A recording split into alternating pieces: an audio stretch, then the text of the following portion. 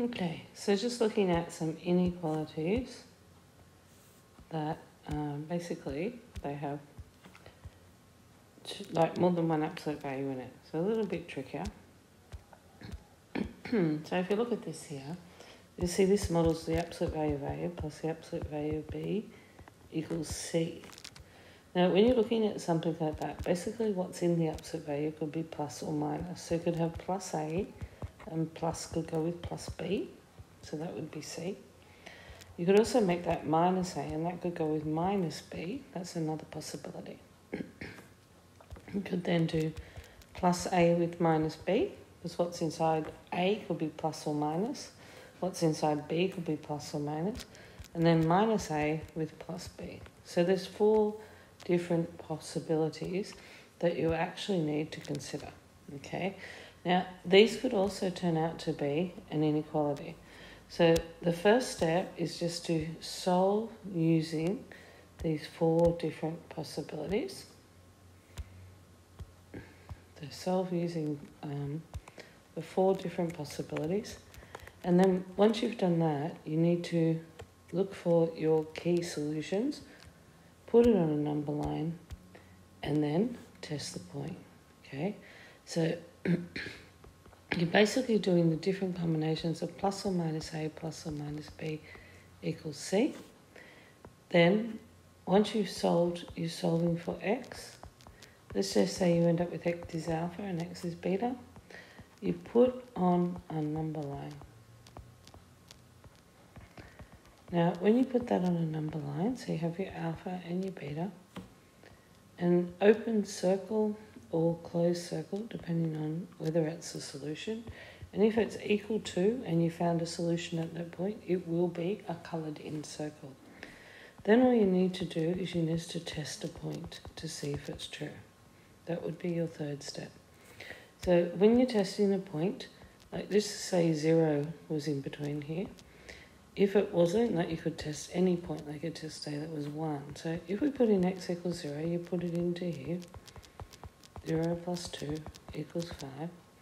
The absolute value of minus 3 is 3. The absolute value of 2 is 2. And see, that works. So that means in here will work, okay?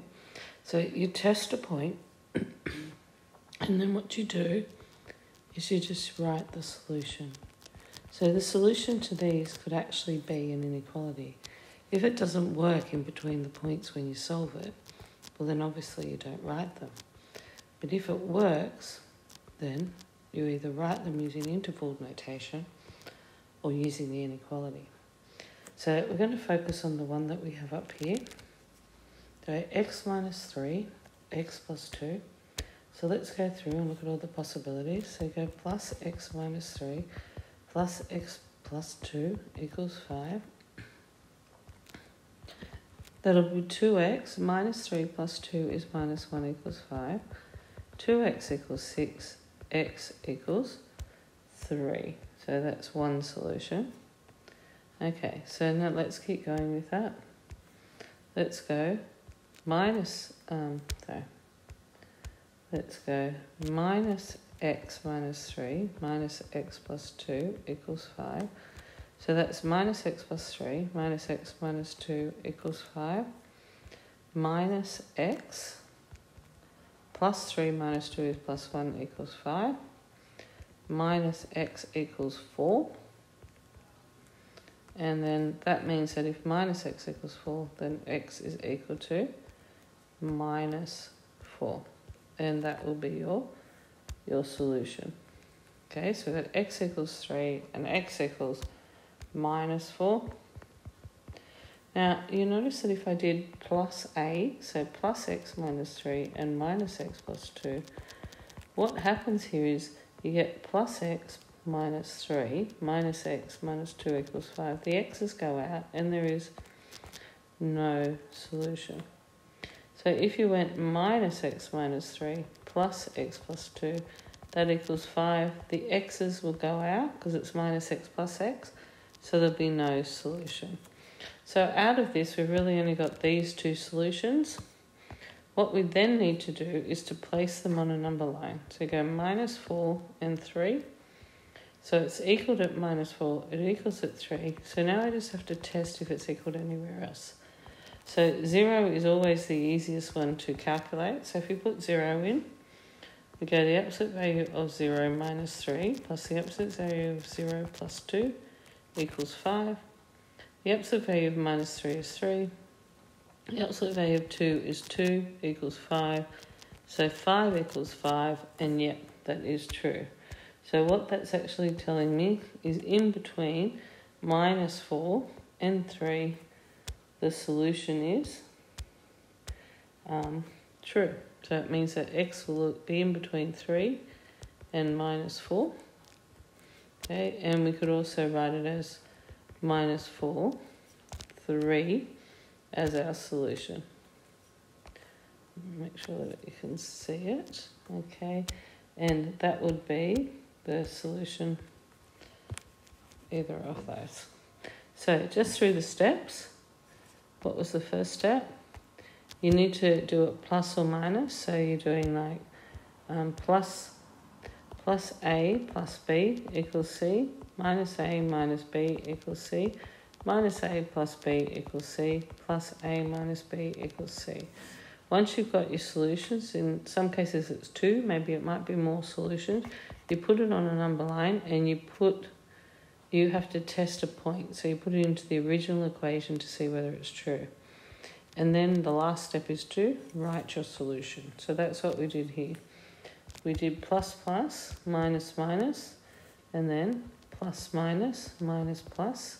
And these ones were no solution, and these ones had 2 solutions. I put the 2 solutions on a number line.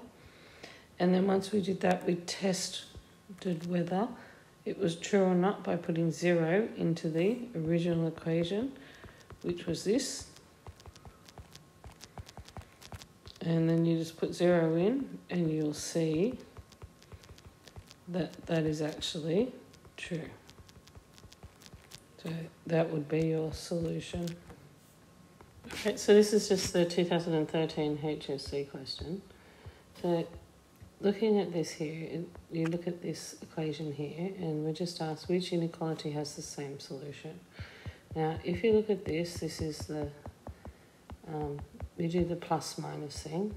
So we go, all right, plus x plus 2, plus x minus 3 equals 5. So that means 2x minus 1, because plus 2 minus 3 is minus 1 equals 5. Plus 1 plus 1, 2x equals 6. So then if you divide by 2, you end up with x equals 3. That's one solution. Oops. Okay, so now let's look at the other options. We got minus x plus 2, minus x minus 3 equals 5. So minus x minus 2, minus x plus 3 equals 5. So minus 2x plus 1 equals 5. Minus 2x equals 4 over minus 2, so x is minus 2. So that's your other really important point. Now, if you look at this and you go for the next options, you've got plus x, you have plus x plus 2 minus x minus 3 equals 5. The 2 x's will cancel out because you get x plus 2 minus x plus 3 equals 5. The x's go out. That's no solution. Then you could go minus x plus 2 and then plus x minus 3 equals 5. And once again, these x's, so there is no solution. So the next thing that you need to do is then you test it on a number line. So you've got minus, what was this one? Minus 2. That x equals minus 2 and x equals 3. Minus 2 and 3. Okay, so they'll be coloured in. Now, if you just put x equals 0 into there, let's just test it out. 0 plus 2 plus 0 minus 3, does that equal 5? So you get 2 plus the absolute value of minus 3 equals 5. 2 plus 3 equals 5. So yes, it does. So the solution will be in there. So the solution is in between 3 and minus 2. So the actual solution to this is minus 2, in between, that's minus 2, in between minus 2 and 3. So the question is which one will have the same solution. So you just got to look at the other ones. Now that's equal to minus 2 and 3. If you look at the first one, straight away we know that 3 minus x cannot equal 0. So x cannot equal 3. So that one's out because x is 3 in this solution. We look at this one, x can also not equal 3. If we look at that one there, that's the inequality factorised. So you get x minus 3, x plus 2, less than or equal to 0. X equals 3 and minus 2 is the solution. So you go minus 2, 3. If you put in 0 into there, you get x equals 0 minus 3, 0 plus 2, minus 6. That is less than or equal to 0, so it's true. So this one actually does have the same solution. So the answer to this multiple choice would be C. Okay, we'll just have a quick look at that. All right, let's look at the next one. Okay, it's an inequality. So make that an equal sign. Solve it by timesing both sides by x minus 3. 3 equals 3, x minus 3. We also know here x cannot equal 3. That's something that's really important because it's on the denominator. If you cancel the 3 out, you get that. So x minus 3 equals 1, x minus 3 equals minus 1, x equals 4, x equals minus 1 plus 3, which is 2. So if you put that as 2 and 4, it will be an open circle because that's not equal to there. Now let's just put in x. Now we don't want to put x as 3 because we know x as 3 is not a solution. But let's put something outside it. So let's put x as 0. So 3 over the absolute value of 0 minus 3 is less than. Now what is that number there again? It has to be less than 3. So that's 3 on minus 3. That will give you 3. Absolute value minus 3 is 3. So that would be 1 is less than 3. That is actually true. So that means it's going to be here and here. So x is less than 2 and x is greater than 4. Okay, if you did the interval notation, it would be minus infinity to 2 and it would be 4 to infinity as your solution. Because it's both of those two, you could also write that with the symbol of a union if you wanted to. Okay. So